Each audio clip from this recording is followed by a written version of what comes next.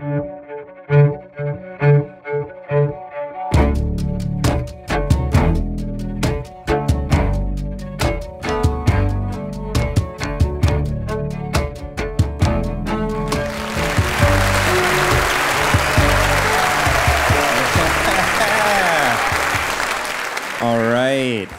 right.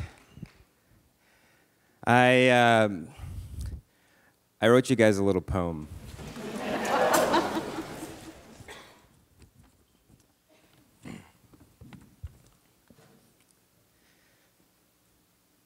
There comes a time, but once a year, where people come to meet their friends of old and friends of new upon a Portland street. We mingle and we hug and we rejoice in this occasion, for all of us have come together for this grand celebration.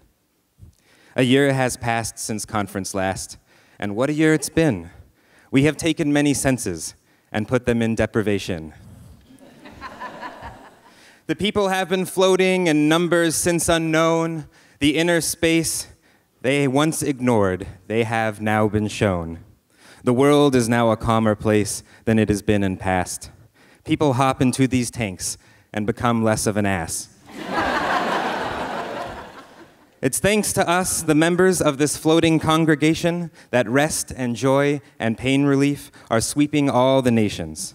We're bigger and we're stronger than we've ever been before. These times will be known by all in legends and in lore, for it is now that floating is rising high above the clouds. It's no longer just the weirdos, it's the masses and the crowds. And it's up to us, the humble folks here in this room, to usher and to nurture this as it begins to bloom. And it is with that purpose that we gather once a year, to be a strong community and strengthen our future. So take this time that you are here to teach and to be taught. And know that you are here with friends, whether you've met them yet or not.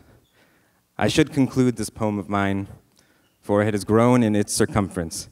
So welcome one and all to this year's Grand Float Conference.